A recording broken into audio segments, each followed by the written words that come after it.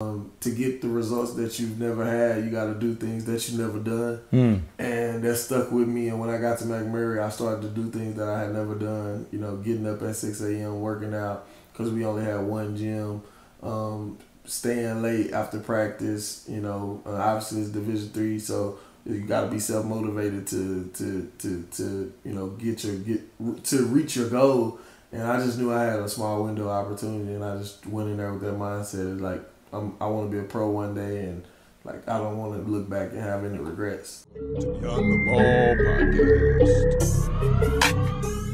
What's going on? What's going on? What's going on, ballers? And welcome to another episode of the Beyond the Ball podcast with Jonathan Jones. And we're here in the Speak Your Success Media Studios. And man, every time I get the opportunity to sit down with another accomplished individual who's done amazing things, and I know who could add value to your life, my life, and everybody else listening, you know, I got to bring them in, right? So today we're sitting here with a gentleman who he's addicted to the game. Okay, I mean there's no other way to say it. He's addicted to the game, but he really respects the game. Basketball has played at the highest level, and even further than that, he's been able to teach others, right? So it's one thing for you to be successful playing a sport or doing whatever it is that you might do, but it's another thing when you have the opportunity to learn the game, master the game, and then teach others the game. So man, we're here with a phenomenal hooper, an amazing scorer, and even beyond that, an individual who believes in developing athletes for the long haul, for life. Man, we got Coach J Hart in the building. Coach, how you feeling? Man, good, man. I appreciate you, man. That's a heck of an introduction, man. You made me feel like I'm somebody. I appreciate it. Man, well, you are. Yeah. Man, you definitely are, man. And well, is there anything I missed? Is there anything, you know, I should have dove in a little bit more on? I'll kick the mic to you and let you, you know. Nah, man, you spoke well on me. I appreciate it, man. I appreciate it. Thank you. For sure, man. Good to be here. Yeah, for sure. So I had to reach out because I told you before, but man, I'm gonna kick it off with this, and I can go to my notes on this one. I'm gonna go to my notes on this one because I remember hooping against you when you was at McMurray. Right. But let's rewind the clock back a little bit, because before you were at McMurray, you was at Washburn, right? You was at Washburn, and then it says you averaged 5 points a game, right? Right. No, I ain't throwing shade. I'm just going somewhere, right? So you averaged 5 at Washburn, yeah. And then from there, when you went to McMurray, then you averaged 20, bro. talk to us real quick. I just want you to talk about the mindset of going from there to 20. Talk with us, Coach. Talk with us a little bit. My time back at Washburn, it was a good Division II school. I really loved Washburn. It was great. But I was at a different point. I was at a different time in my life. Mm-hmm. I lost my grandpa. When I got to Washburn, I lost my grandpa. My grandpa raised me. Did help my mom raise me a lot. So there was a influential piece in my life. And I lost my grandpa, and I hurt my ankle for the first time ever at Washburn. So I've never been injured before. And never lost somebody that close to me before, and knowing that my grandma would need me, and you know, I just couldn't get right at Washburn, man. I couldn't get right, and I ended up, you know, obviously today they would call it the transfer portal. I hopped in my own transfer portal, and I told my grandma I would come home and go to school close to Texas. I didn't care if it was D1, D2, or D3.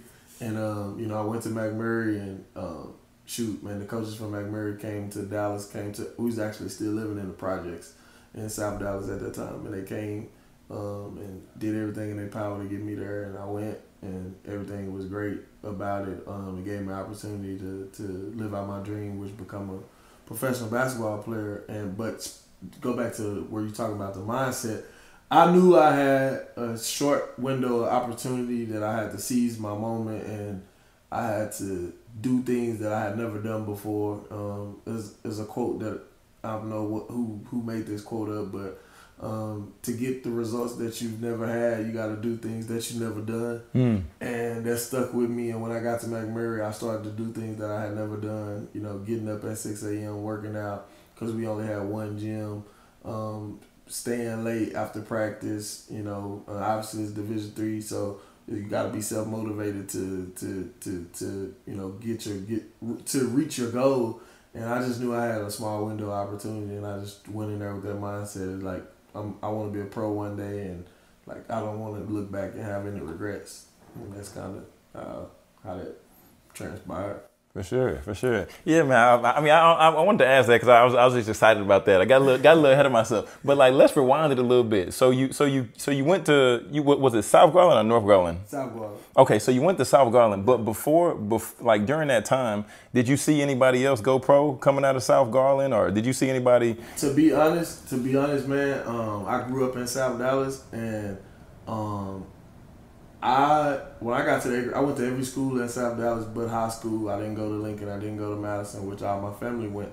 And when I got to the 8th grade, I knew in my heart that I didn't need to go to school in South Dallas. I knew in my heart, obviously that's where we live, so I didn't know like if I didn't know if God would bring me, a guardian angel or somebody to pick me up and take me from South Dallas or whatever, because I was on track to go to Lincoln, and that's where I was going. But I knew in my heart that I wouldn't have made it because I needed to be out of the environment that I grew up in to better myself.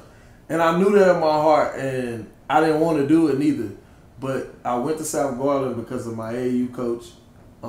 He convinced my mom and my grandma like he should come to my high school.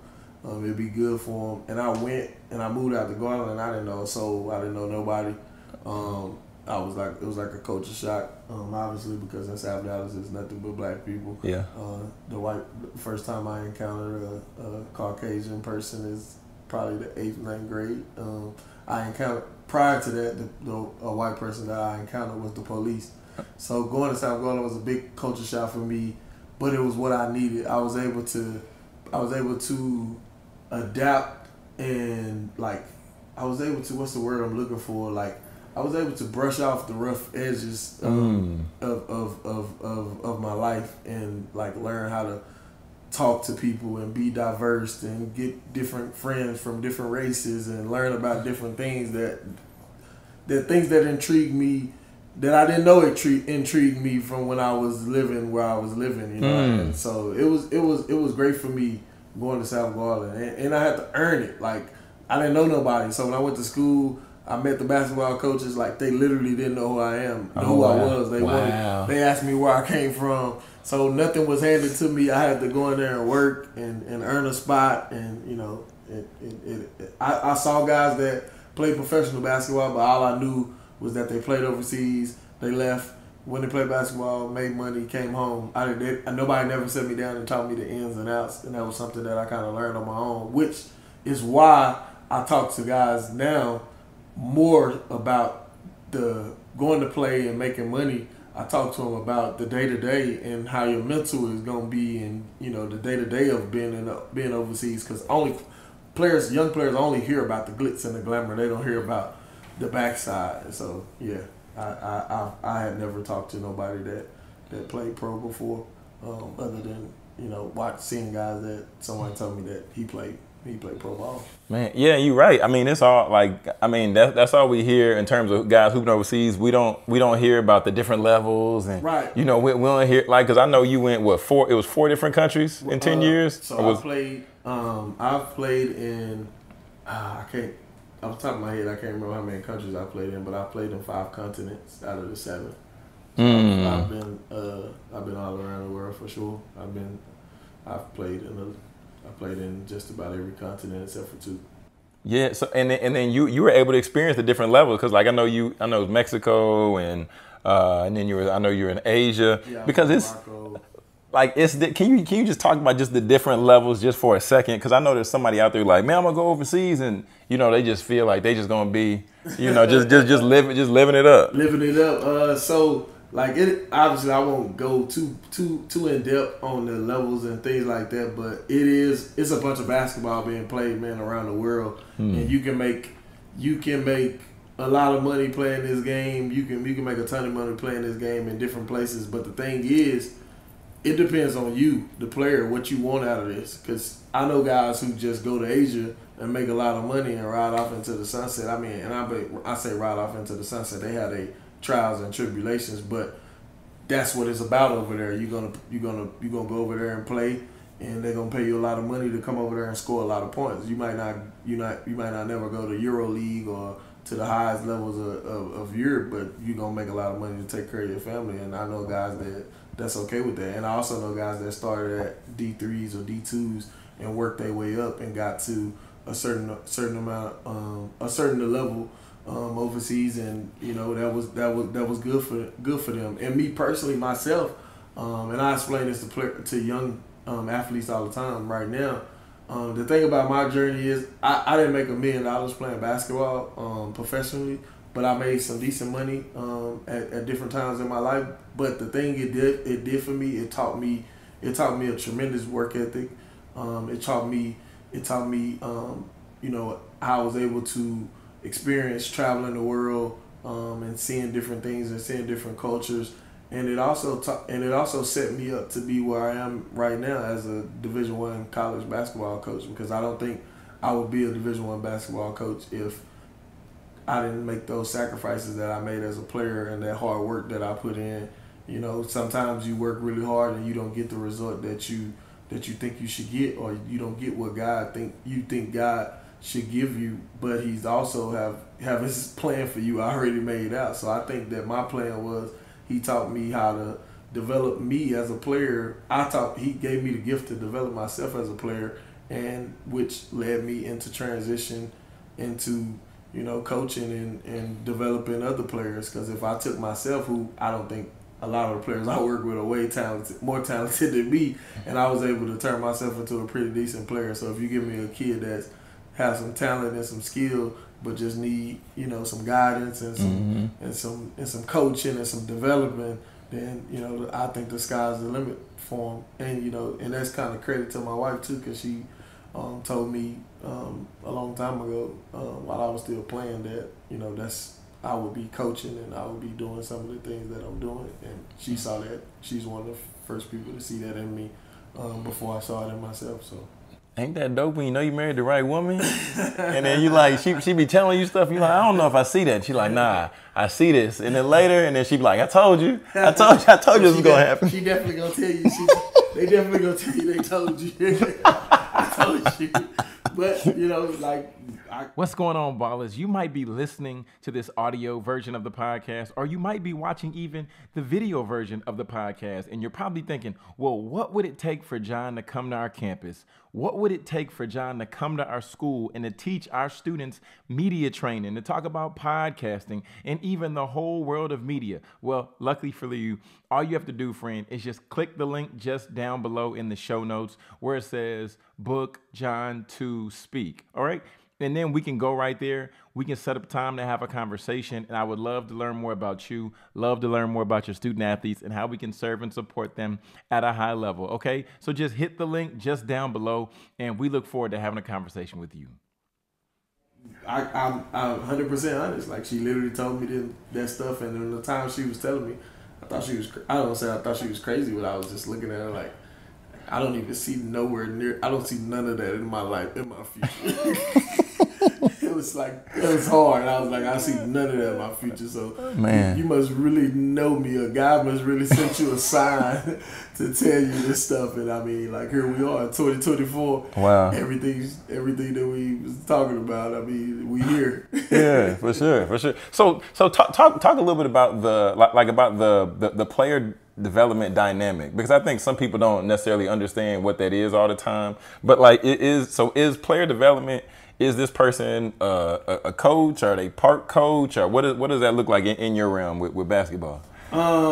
Me personally, like I said, I was kind of, I don't want to say pushed in this direction, but God put people around me in my life to show me like this was my purpose and what I needed to be doing. And obviously, we all been at a time in our life to where we didn't listen to God, and it was hard for us to listen to God for the purpose of our lives. And during that time, I used to fight it a little bit, like, my son, he played for AAU team for a guy, and every time I would go to his practice with my wife just to watch him practice, the guy would ask me, hey, I need you to train my son.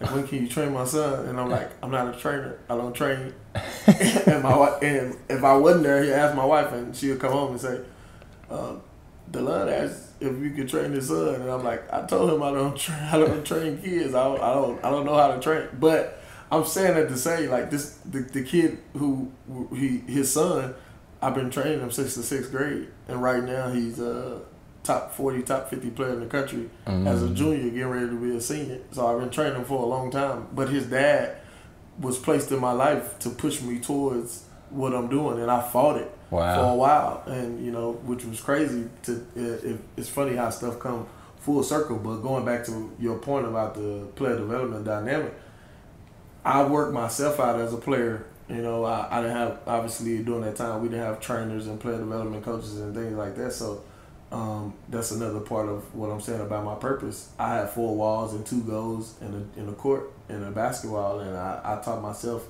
I remember I used to sit in the gym by myself, and I would think of drills. I would think of, just ways I could get better, and stuff would just come to my head, and I would just work on it, and I would just make up drills myself, like literally. It's crazy. But that dynamic, I feel like it was a gift that God gave me to be able to develop players and connect with players too, because obviously a player coach, what guys are going through, what type of situations they in. You've been in their shoes before, and stuff like that. But I don't like the word trainer. I think a trainer is somebody that shows you skills and teach and do drills with you and things like that. And I don't like the word trainer. So I always told people, like, I'm not a trainer. I'm a player development coach, because I spend time with kids on developing their skill, but I also spend time with developing their mind, because I understand I had a rough journey. I went to junior college, went to a D2, finished at a D3, and played overseas for 9 years. You think that was easy, or that road was just, a cakewalk? No. I went through a lot of adversity, times where I wanted to quit, or times where I questioned God, is like, this is what I'm supposed to be doing? Why am I still chasing this? Felt like a fool at times. So I understand how strong you got to be mentally. So I teach a lot of young players, like, man, this game is more mental than it is physical. Like, I don't care what, I can teach you a step back, a side step, a euro, and all of that. But if I can build your mind to be strong and build your mind for the journey, then the sky's going to be the limit for you. So player development coach is developing is way more into it than what people, what a common fan or a common basketball fan will understand, because you can see a player that's talented and have skill and that can play, but he's never been taught the right things of how to carry himself, or how to work on, take care of his body, or how to take the game serious, and just all the nuances of the game. And then that player will not make it, and it won't be because of his talent or his skill. It would be because of his mind and from the neck up. So I just like to, I like to be referred to as a coach. I don't want to put myself in a box as a player development coach, and I'm player development is my thing. But I know the game of basketball, and I teach the game of basketball, and I also teach life skills too.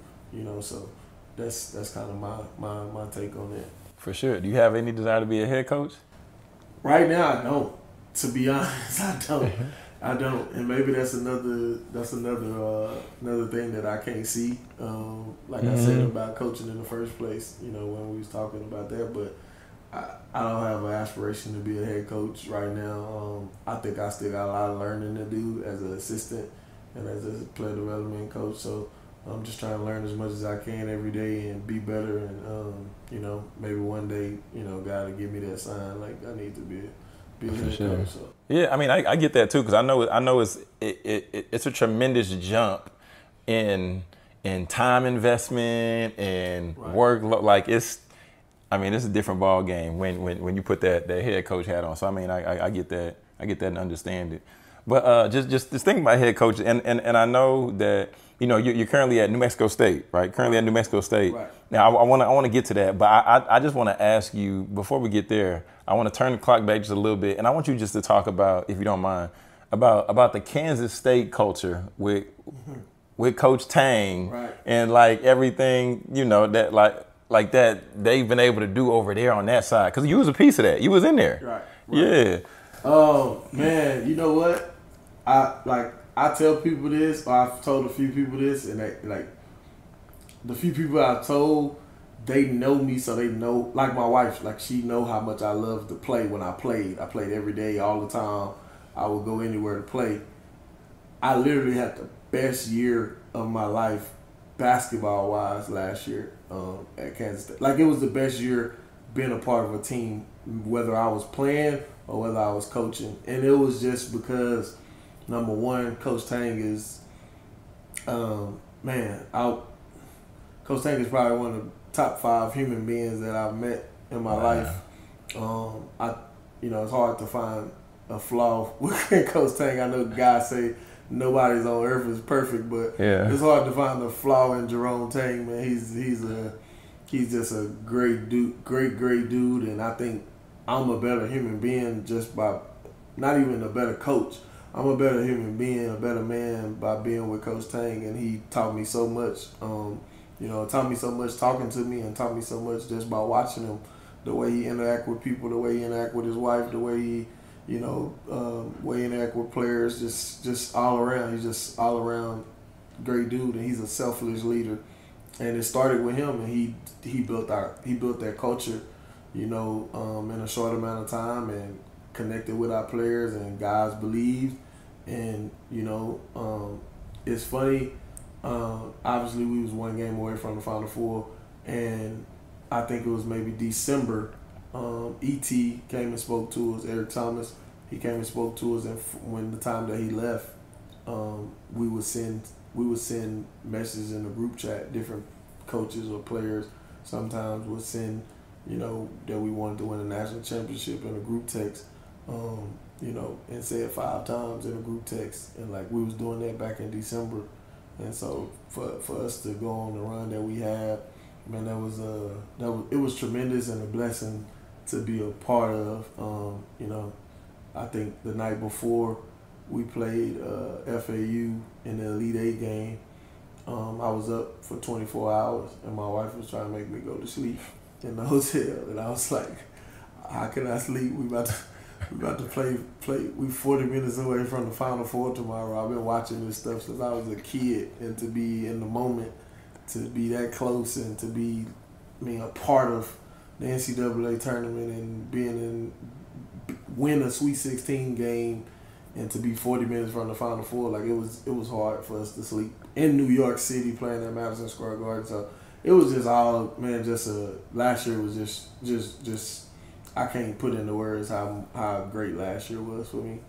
Man, yeah, that's real, man. That's real. So now I want you just to tell me when you hear this, what comes to mind?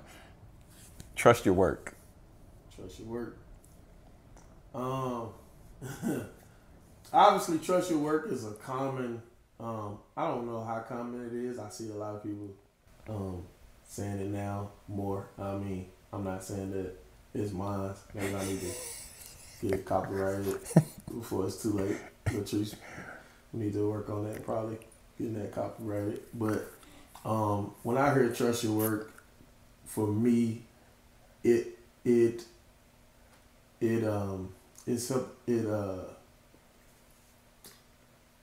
the word I'm looking for?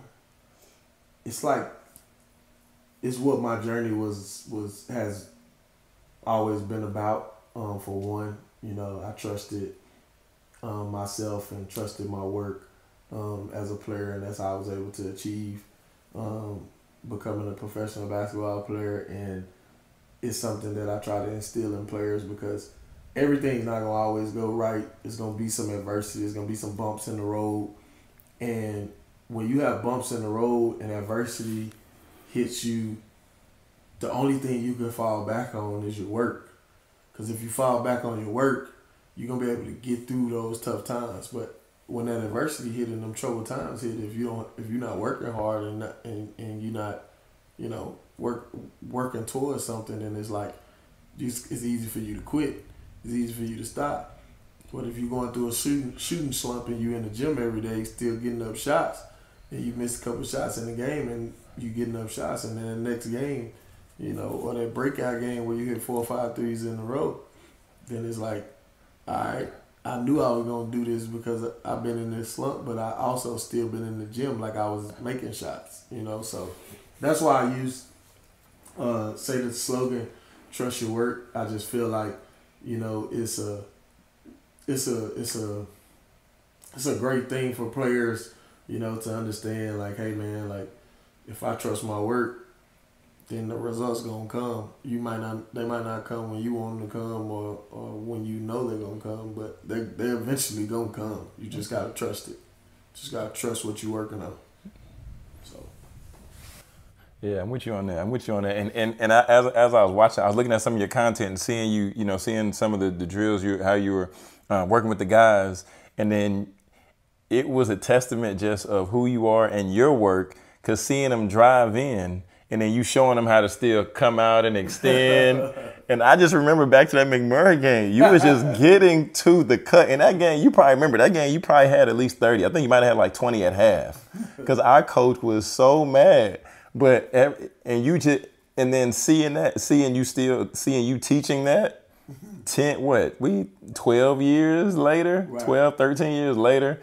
Right. And I'm just hearing you say, trust your work. But, you know, like looking at, you know, you getting that content, like, what's your thoughts on, like, in terms of like where we are now with like the content creation, like with the athletes and I'll start there and then we could take it from there. For me, like, to be honest, I wasn't big on like filming my workouts per se a long time ago. But what happened for me was, the few players that I started with in Dallas, I started out with a couple guys, and I was working these guys out every day or every other day, and I wasn't filming nothing. I was just locked in on helping them, you know, and it hit me one day. So I was talking to, I don't know who I was talking to. I can't even remember the person. But it hit me one day, and I was like, and somebody told me, like, man, like, you're gonna be a heck of a coach, bro. Like, you're gonna be one of the ones, man. Like, you're gonna be a big time Division I coach. You're gonna be an NBA coach. You need to record this journey that you on. Like, this is big. And I'm like, you know, again, like, I'm not seeing it. I'm just like, man, I'm just helping these kids get better. And like the kids I was working with, you know, and I won't have to go in and say their name, but it was a few kids in Dallas that I was working with that wasn't ranked in the state of Texas, let alone the country, when I started working with them. And like, they was all kids that nobody really knew about, and you know, I think one or two of them maybe had a little buzz, but for the most part, they didn't have any buzz around the city, let alone the country. And I just put in work with them every day and like dedicated my time, you know, whether it was time from my family, from my wife, from my kids. I was spending more time with them because I was in the gym all day with them, trying to help them get to their goals, and they got better.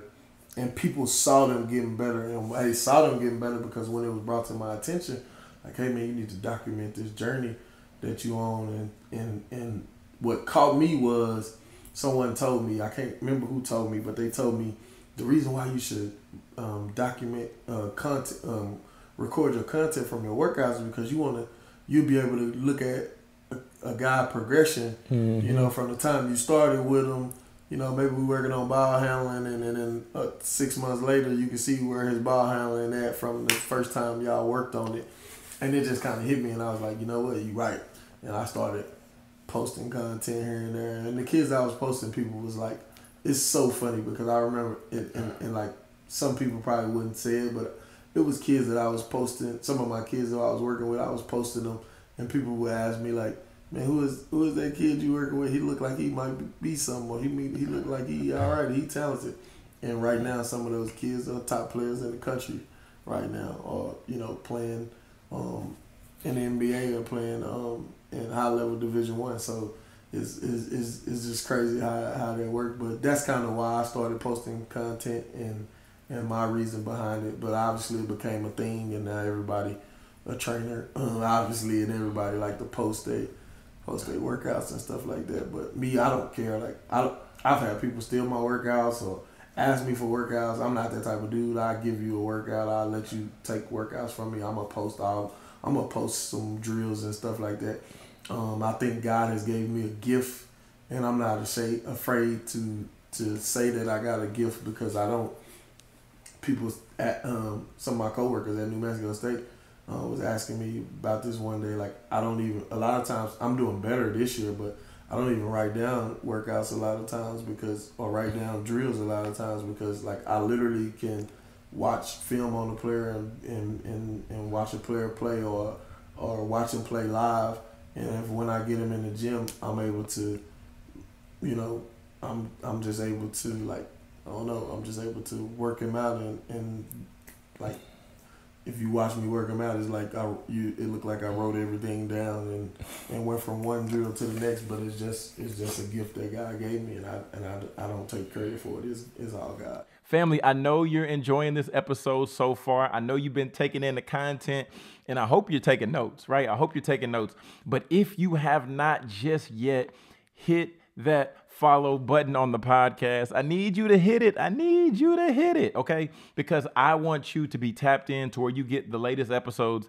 And even when we drop some surprise bonus episodes, you want to be the first to know, and you want to be the first to get it. Okay? So wherever you're listening to this podcast at right now, Apple, Spotify, wherever, go ahead, hit that follow button so you're tapped in and you get the episodes first. All right?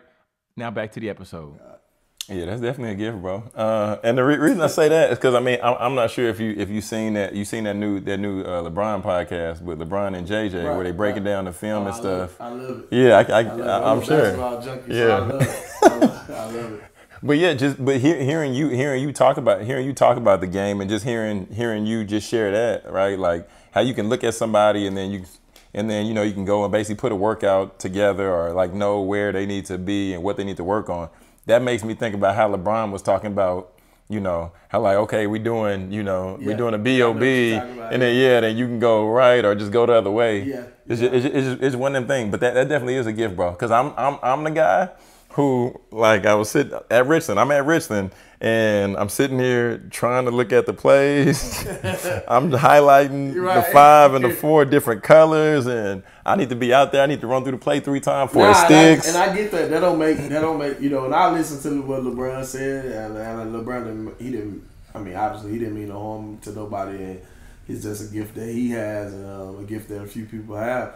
Like, I have that gift. Like, I was a point guard, and like, I could, if a coach teach me a play, I'm gonna know it, and I'm not gonna forget it. Like, I'm just gonna know it, and I'm gonna know how to run it from one side and on the other side without him telling me. I've been a point guard my whole life, and even now as a coach, I was a point guard. So as a coach, like, it's easy when I watch stuff or when I see stuff, it's just easy for me to retain it. I mean, everybody not like that. Some people need to be on the floor with it live, and some people need to look at it a bunch of times or whatever. And like, that don't make me better than nobody. It's just a gift that God gave some of us. For sure. And bro, for the record, when I seen you out there, I was like, nah, he's not a point guard. I was like, you're not supposed to be here, bro. I was like, he's too big to be a point guard. This don't make sense. But then you was moving up the floor, down the floor. I'm like, what in the world? But man, so I want to take a slight pivot, and man, I want you just to talk about hustle with heart. Tell us what it is, and just tell us, what's your purpose behind that. We started Hustle with Heart because I kind of needed something behind my training, I guess, and what I was doing player development wise, and Hustle with Heart just kind of hit. My wife didn't help me come up with it, and it's self-explanatory. Gotta have some hustle and some heart if you're trying to accomplish great things in this life. And so started that, and I wanted to do something in the community where I'm from to give back to kids that grew up in the same situations that I grew up in, and that's something that I don't take lightly. Even now, like, I haven't done it. We haven't had camp in a year, 2. What has been, baby? 2. This is second year. I think this is second. Oh, okay. So I think this is the second or third year we haven't gotten to do it, and like, I'm trying to put myself in a position to where I can do it again, because I can keep it going, because like, I just believe that that's another thing that God put me in position for, to do stuff in my community where I'm from, because people don't understand, like, man, it's really, really hard to make it from South Dallas. Like, I don't think a lot of people understand that. Like, it's really, really hard. The odds are stacked against you, just the way that you brought up. And I'm not bashing my parents. I'm not bashing, my family or nothing like that. But it just is what it is. Like, where we from, a lot of people don't make it out. There's only a handful of people that make it out. And if you one of the people that God choose for you to make it out, then you owe everybody over there to come back and try to, do something positive, because there's not a lot of positivity over there. And I just pride myself on trying to do that and be that, and I'm trying to position myself to where I can do that even more in a more impactful way, because I know how much it will mean to the community and to the kids over there. Because again, going back to what I said, unless you know somebody from over there, or unless you know somebody from over there, or you've been over there and around in that area, then you probably won't understand like how hard it is to make it from over there. And I don't take that lightly by any means. And sometimes I don't go back over there often. But when I do go back over there, it always give me a reminder. Like, God always give me a reminder. We was just over there Saturday. And like, just being over there, and just people that saw me and was talking to me, and it just motivated me even more, because I'm like, man, like, I'm supposed to be giving back to my community and doing stuff in my community, because they, it's people. I mean, I'm just a regular old person, but there's people over there that really look up to me and really root for me, and really think I could help change stuff over there. So I don't take that for granted. For sure, man. Yeah, I believe it. Now, if I was to ask your players at New Mexico State, describe Coach Hart, what would they say? Oh man, I don't know. I don't know what they would say. I mean, I would hope they would say, and I'm not perfect by any means, but I would hope they would say Coach Hart is he's a stand-up dude, a God-fearing man, a coach that knows basketball and loves basketball and passionate about basketball, and a guy that cares about them more than just their basketball skills. For sure. All right, so now we're gonna switch it up a little bit. We're gonna switch it up, and now this is the this or that segment. All right, so it's just a little bit of fun. And I'm gonna ask you, like, you choose one or the other. All right, all right, you ready? Go ahead, take a sip of your water. All right, here we go. All right, here we go. Pancakes or waffles? Pancakes. Boneless wings or bone-in wings? Bone-in. Okay. Do you consider boneless to be a buffalo wing or nah? You don't consider that? Nah, I think boneless is more for women.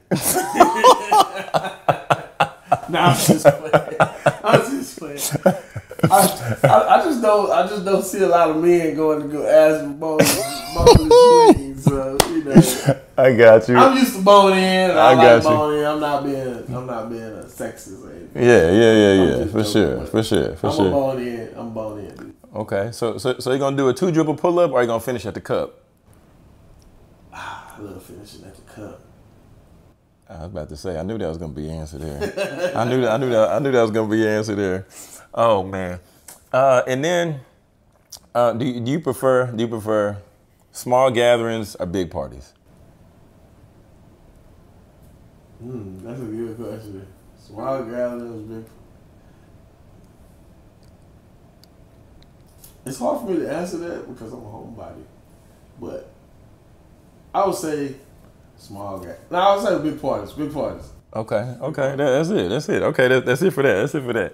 So now I want to do I like to do the winner circle of the week, and this is somebody that you see they've been grinding, they might have been flying under the radar, other people haven't seen them, and I kind of like to put this together because this is somebody that you want to just shout out, but then you're also saying, John, I think this person would be a good guest to come on your show next. But who do you think would be the winner circle for you? Somebody who been flying under the radar, and you just want to give them their flowers.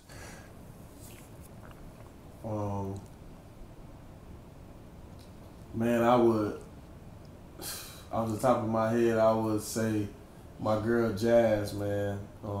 Pro-life training, man. She's dope. She's been grinding for a long time, training. She's helped develop a bunch of kids around the Metroplex, and she's a female. And she got her own gym now. She's doing her thing in Rowlett. I'm just proud of her. That's my dog. She had dreams of getting her own gym. She used to work me out some when I was playing, and she got her own gym, and she got that thing rolling, man. And she doing her thing, and she a female in the business in a male dominant sport, and she's really doing her thing, and flying under the radar. So I would say, shout out to my girl Jazz, man. That's what's up, Jasmine Cannon. That's what's up. Yeah. Okay. So now we're gonna go ahead. We're gonna round this thing off with a bow. But now this is the part where I just like to, it's called the Dear Student Athlete segment, and this is the part where you take a moment and you share a tip and one resource that you want to just give to a student athlete. What's a tip? And then what's a resource that you feel would be beneficial to add value to them? The tip I would give young student athletes is to listen. Is a big part because I think when you're young, we're just wired to feel like we know it all and we got it all figured out. And we don't, so I think one of the biggest tips I can give a young student athlete is to just listen to your coaches, listen to your parents, listen to the people in your circle that has your best interests at heart, because if you do listen, then that will stop you from making, the mistakes and going through the pitfalls, because you already gonna have some trouble. You're already gonna have some adversity to get to where you're trying to get to.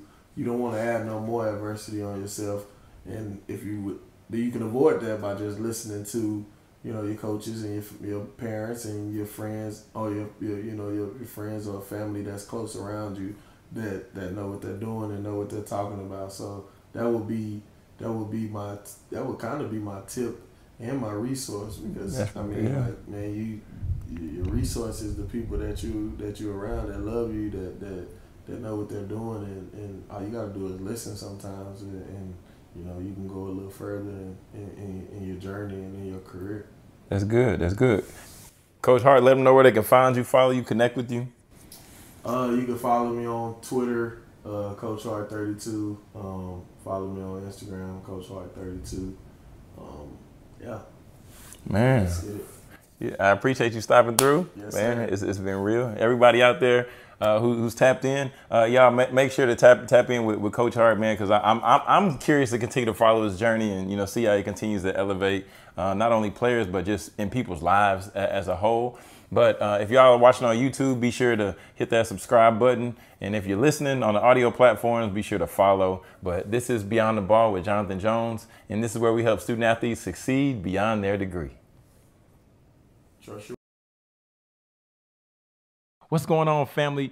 If you enjoyed this content, I need you to stop right now. Stop what you're doing And I need you to smash that subscribe button, all right? Smash that subscribe button and then drop a comment just down below. Like, what did you like about the video? What can we continue to improve in terms of our videos? Or even what are some topics that we can cover on this platform, all right? So do those two things for us. Smash that subscribe button. I'm going to pause for a second.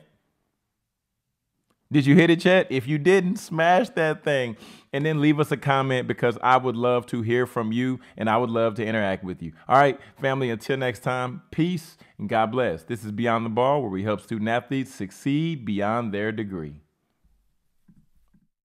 To Beyond the Ball podcast.